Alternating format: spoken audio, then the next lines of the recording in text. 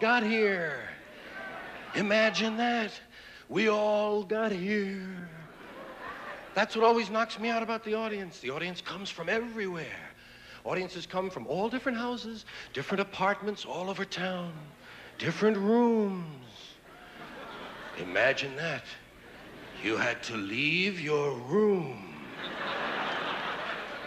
and come on to the theater. Maybe you had to drive here. That's how a lot of us got here. We had to get in and drive the big iron thing.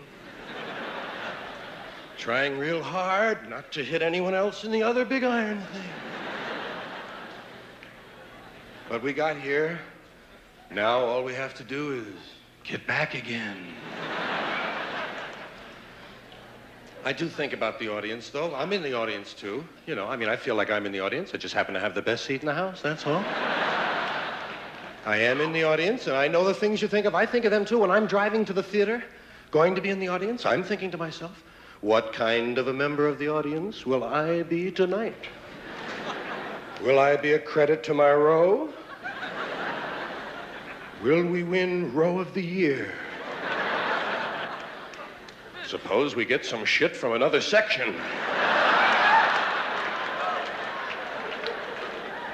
If there's a fire drill, will I file out safely?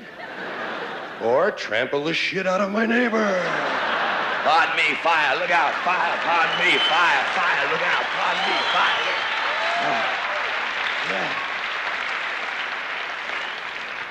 We never practice that one, do we? Panicking. We never practice panicking. We practice going out neatly. Pardon me, fire. Look out. Pardon me, fire.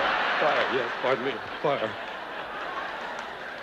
We never do that. I don't know why we practice so much. If we could learn to climb over one another, we might save a few lives.